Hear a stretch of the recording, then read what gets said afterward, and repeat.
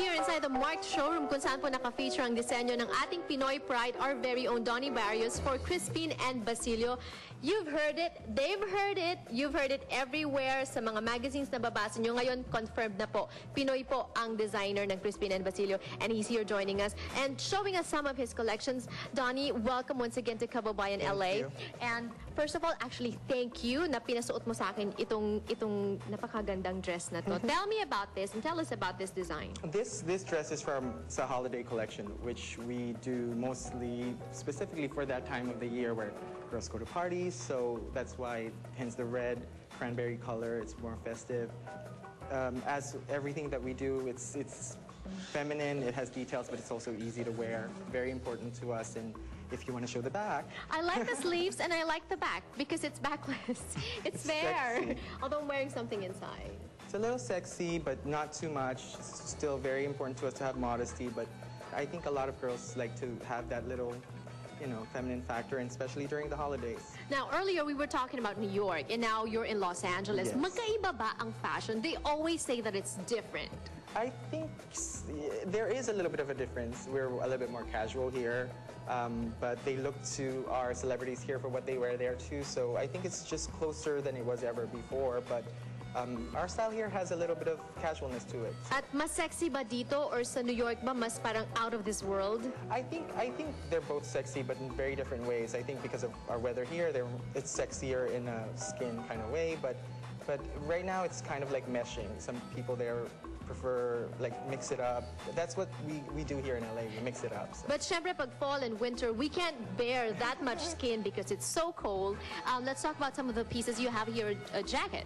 Yeah, you know, together with dresses, it's the next most important thing to us is the jacket. Like this jacket is a crop trench. It's basically the same details as a traditional trench, but with a fresher silhouette, a little shorter. We always make the jackets to match the dresses, especially for the colder times. So, but it's in a little bit more casual fabric. I like the material. What kind of fabric is this? That's actually a cotton velveteen, or I'm sorry, cotton velvet. It is. The cotton plays it down a little bit so that it's not so glamorous and so casual. I mean, and so formal. Okay. I personally. You can wear it with jeans. You can wear it with dress and all that stuff. I want to talk about this because you're Filipino. Yung pagka-Pilipino mo ba lumalabas sa design mo? And I'm thinking this reminds me of the Maria Clara sleeves, yung medyo puffy and you know. I think subconsciously, I'm sure it's very literal, but I mean, part of being Filipino is being very hodgepodge. So I think having that many influences, both there and here, is exactly what the most Filipino thing is about me, and I think about all of us. Do you still go to the Philippines? Not since they canceled Northwest smoking flights. Oh. No. But my family visits me here. Most of my family's here, so. Okay. I want to talk about a little bit more about what you have here. Tell me, what are your favorite pieces from among this rack? There are all of these. They're like children, so you can't say they're favorite. I'd love to talk about the leather jacket because the dresses are very feminine. You know, I think it's a good twist to have something a little bit more masculine, something a little bit more rugged. Wearing a silk dress and something distressed like that is probably a better idea than having a silk or a formal or a beaded jacket as well. I like the detail of this one, especially when the zipper goes all the way up. You can wear it as a turtleneck, and you can wear it with collar like that, and you can. Yeah, and it's also very distressed. So it's like those vintage jackets that you try hard to find in the vintage store. Already has the tightness on it, the distress factor, but yeah, we love this jacket. And then some of the pieces, and here's another interesting dress. This is actually like a spin-off of a tank dress. It's a very simple concept, but we love the bows. I think as a male designer, it's my naive approach to femininity, but doing it with a twist, not just having a bow on it, but using the bow as purposeful for draping the fabric. So everything functions. There's nothing that's just plop. Right.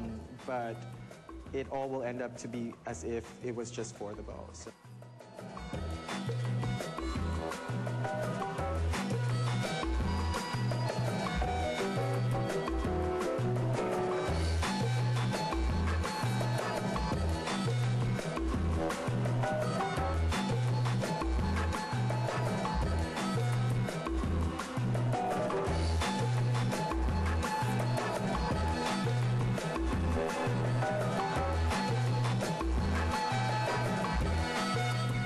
thank you so much to you and actually to your viewers for supporting your show and supporting us here.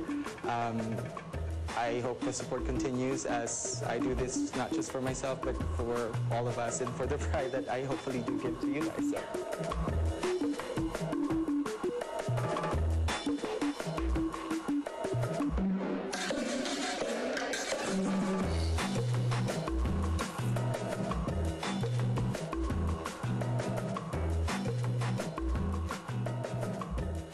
Thank you so much once again. More power to you and continue making us proud. Thank you so much.